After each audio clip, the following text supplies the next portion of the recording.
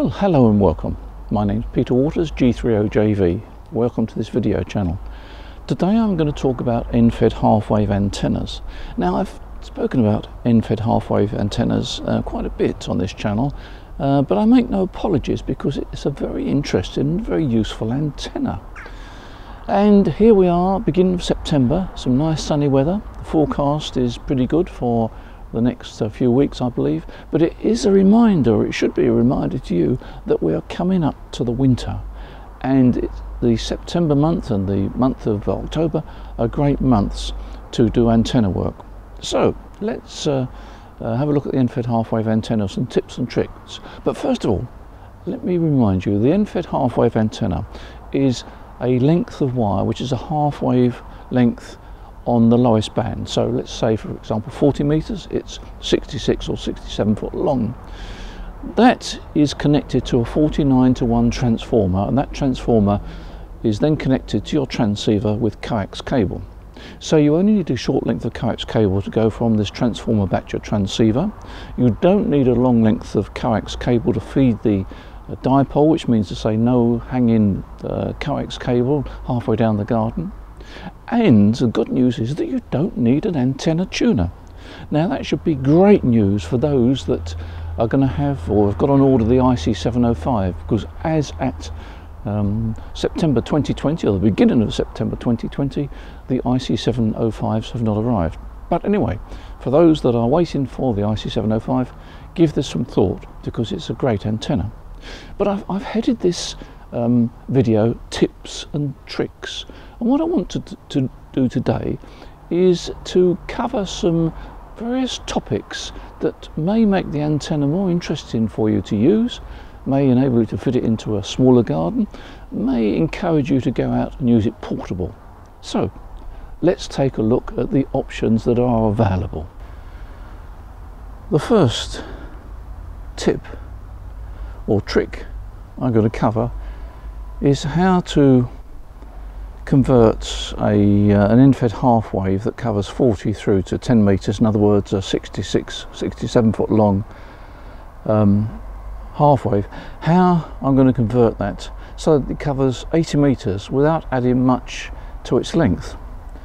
And the answer is that I use a loading coil, and I'll put up on the screen now a loading coil in situ on an antenna that I've put up recently. And as you can see, it's just a simple coil in series with the antenna. It's actually attached to the end of the antenna, and then there's another bit beyond that which brings it to resonance. So how did it work, and what happens to the other bands? Well, let's take a closer look at the principle that I've used. Now here on the screen we've got the antenna. On the right hand side you've got the 49:1 UNUN, which is the transformer. The right hand side feeds back to your transceiver, the left hand side feeds to the half wave antenna.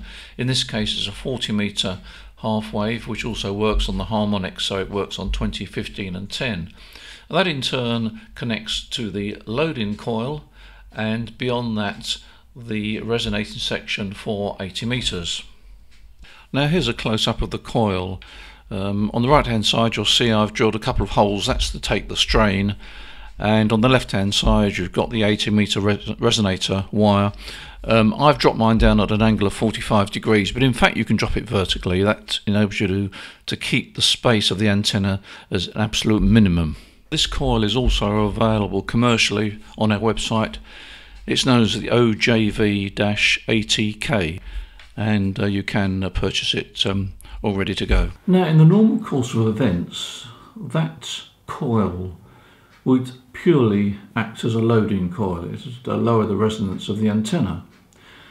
But there comes a point when if you put enough turns on a coil, not only becomes a loading coil, but it also acts as a choke. And this is the trick.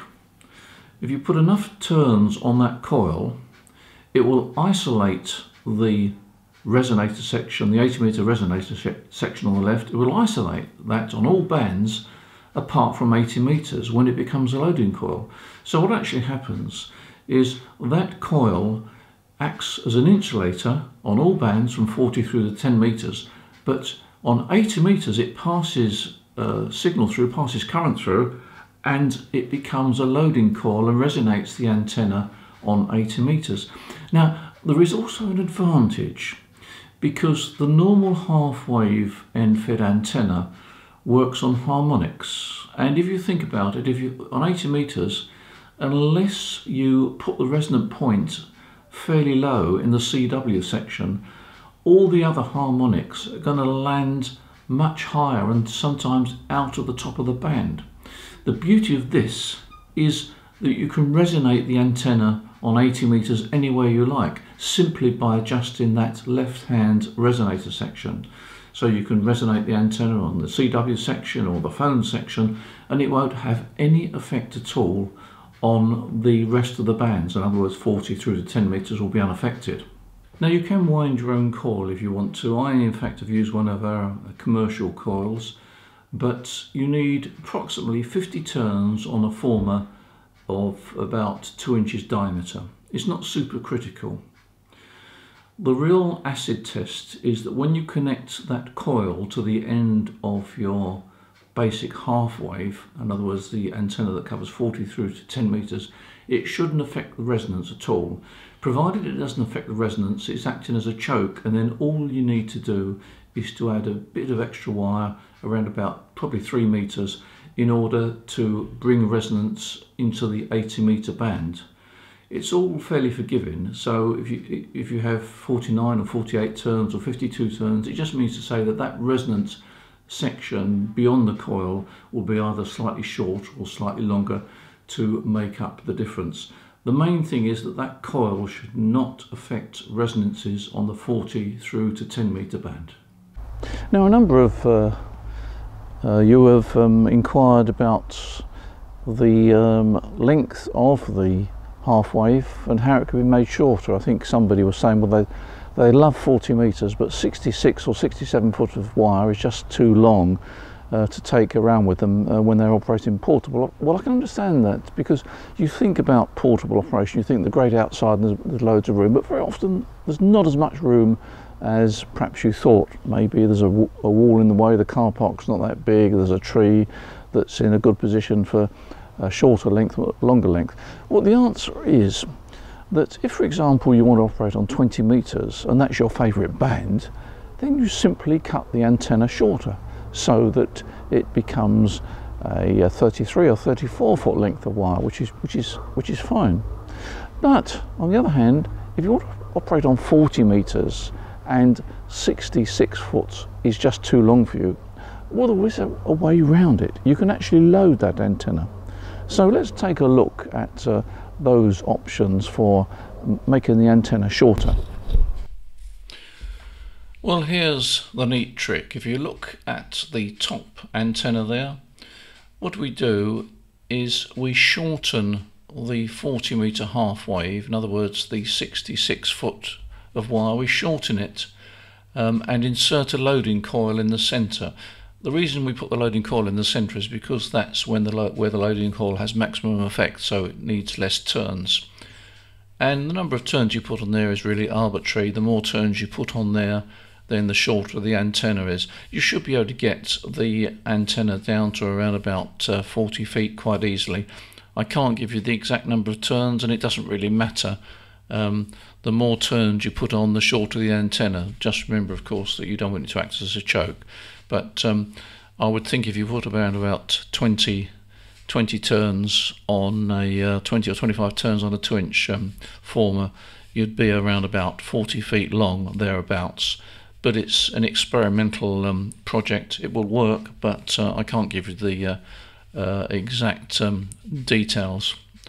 Now, the one below is perhaps even more interesting, because what we're going to do here is we're going to have a 20 meter half wave. In other words, it's going to be 33 foot or thereabouts of wire. We're going to add a coil at the end and make that coil a choke on 20 meters.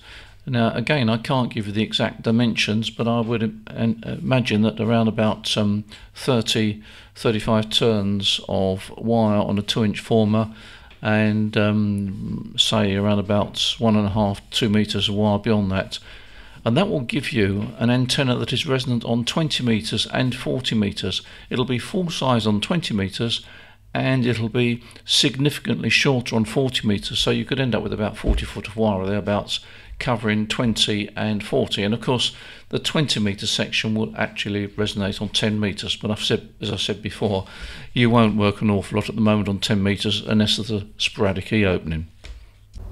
You know, one of the bands I really like operating on is 17 meters or 18 megahertz. It's a great band because it tends to open up in the afternoon and provides propagation that doesn't seem to be there on 14 megahertz. And I've often worked stateside stations and stations in Canada simply by switching from 14 megs to 18 megahertz. So it's a great band. The problem is that if, for example, your antenna is tuned to 20 meters, how can you make that end-fed half wave also operate on 18 megahertz? You certainly can't use it by using the normal harmonic relationship. So let's take a look at the option there. Well, we achieve this trick by using a tuned trap. If you look at the drawing here, you'll see that we've got a half wave on 18 megahertz, which is about 26 feet. That's fed from the 49 to 1 Unan, and there's a trap there tuned to 18 megahertz. So that traps off that part of the antenna. We've got an 18 megahertz trap which isolates the 18 megahertz half wave.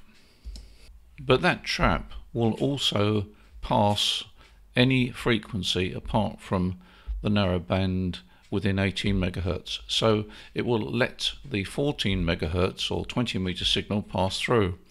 And all we need to do then is to add a short length of wire to resonate the antenna on 20 meters. You can make your own trap. There are details on the internet, or alternatively a company called Hari, H-A-R-I, make a range of ready-made traps. Now when we come to base station operation, I know it's quite common these days to have short gardens. It's the fashion. You have bigger houses and shorter gardens, which is great for the domestic environment, but it's not so good for ham radio. But you know, the end-fed half wave does offer some interesting opportunities. You can actually make the antenna fit into quite a small garden. So I'm going to take a look at that now and do some pretty crude drawings on the screen so you can get some idea of what the options are. Well, here we see the familiar inverted L configuration. The antenna on the left we feed at ground level, and the antenna on the right we feed in the air. In both cases the total antenna length is 40 feet, which is quite a reasonable length. And if you have a really small garden, here's a way of getting a 40 through to 10 meter antenna into a length of around 26 feet. And what about the radiation pattern of an end-fed half wave? Well, it's very similar to a dipole. And I'm going to put up on the screen here some shots showing you the radiation pattern of the antenna based on a 40 meter antenna. But the principle applies whether the baseband is 40 meters or 80 meters. Well, here on the screen you see the 4 bands, and it's the dark solid lines that you want to take note of, which gives you the basic pattern of the antenna. And working clockwise, first of all we've got the 40 meter section, which is a half wave dipole. Then on 20 meters the antenna becomes a full wave, and on 15 meters it becomes 1.5 waves, and on 10 meters it becomes 2 full waves. And it's quite interesting to see how the pattern changes. These patterns are derived from the antenna in a straight line, but as soon as you start to bend it, of course, it modifies the pattern, and basically as you bend the antenna, so it becomes more omnidirectional. But it gives you some idea of how the pattern works and how it may favour certain directions in your particular location. There is a slight skewing of the radiation pattern, which is not shown here, but basically the lobes tend to skew slightly away from the feed point. So the lobes are biased a bit towards the end of the antenna more than at a 90-degree baseline angle. The matching transformer is quite easy to make. I've done a video on that as well, and you can take a look at that. But alternatively, there's some commercial baluns available. Some questions often asked: what about the earth? Do you need an earth? No, you don't need an earth. Do you need a counterpoise? No, you don't need a counterpoise. What about a line isolator? Well, yes, I would recommend a line isolator. That's standard practice as far as I'm concerned. I always use a line isolator right at the point where it goes into the transceiver, not the other end, because that will cause problems, particularly with an end-fed half wave. But put the line isolator at the point at which it goes into the transceiver. That will make it very docile, you'll have no problems, and because you've got the line isolator there, your SWR readings are likely to be much more accurate than they are without a line isolator, because SWR meters are quite sensitive to RF on the outside of the sheathing. So my recommendation is use a line isolator. I've used them without, particularly for portable, I don't bother, but for home station use I would recommend a line isolator. So there we are. I hope I've covered enough tips and tricks for you to have a go at building or installing your own end-fed half wave. As I say, there's commercial ones available. You can build your own. Great antenna for the smaller garden, great antenna for portable operation. In both scenarios it works extremely well, and I would encourage you to give it a try. So as usual with these videos, I do appreciate you watching this video. I hope it's been helpful. Please remember to press the subscribe button so that you'll be alerted to other upcoming videos.